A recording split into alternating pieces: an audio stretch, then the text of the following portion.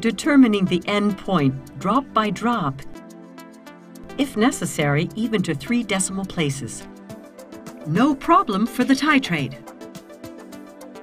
Using it, you can titrate quickly and reliably, within the error limits of Class A. This is how it's done. Place the container of test solution under the titrating tube, turn on the titrate, and start the titration. If the approximate concentration is known, titration can proceed quickly until shortly before the end point. Then add the standard solution, drop by drop, until the color change.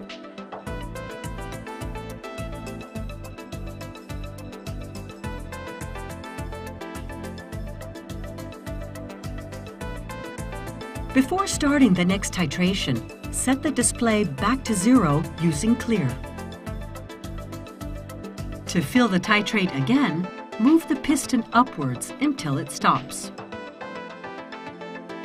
You are now ready to start the next titration.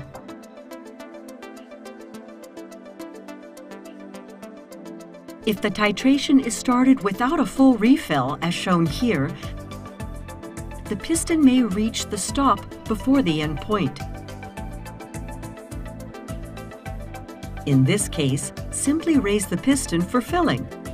The display valve will remain fixed during the filling process. The titration can continue as usual, drop by drop, with the highest possible precision.